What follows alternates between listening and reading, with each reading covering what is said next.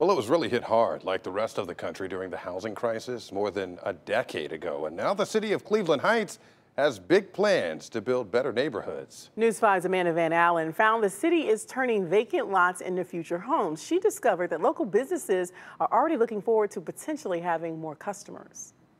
Like so many other businesses, the Bougie Bakery in Cleveland Heights had a major setback when the pandemic first started. I was like a little scared, so I started just doing online orders only. But when owner Autumn Oliver opened up again, the orders started pouring in. We were getting 130 customers a day. She equates the spike in sales to many residents being able to walk to her shop on Lee Road. I know a lot of the neighbors over here already, they love having a bakery right down the street. I see a lot of people just walking down here and walking right back home. And pretty soon, she could have more neighbors, which will likely equal more customers.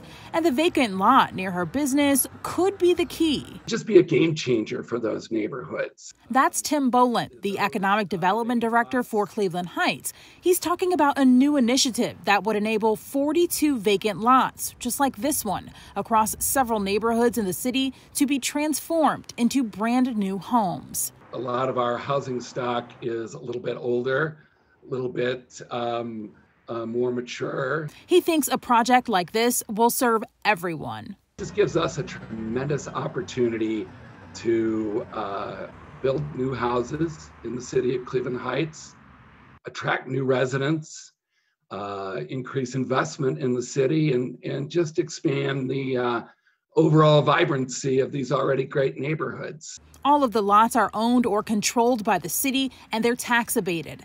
Boland says now they're just looking for a development partner to take on the project. To have the opportunity to attract a quality developer to construct great infill housing in these already great neighborhoods is just for us a tremendous opportunity. Development companies have until December 11th to apply, and hopefully not too long after that, the Bougie Bakery might get a few more customers.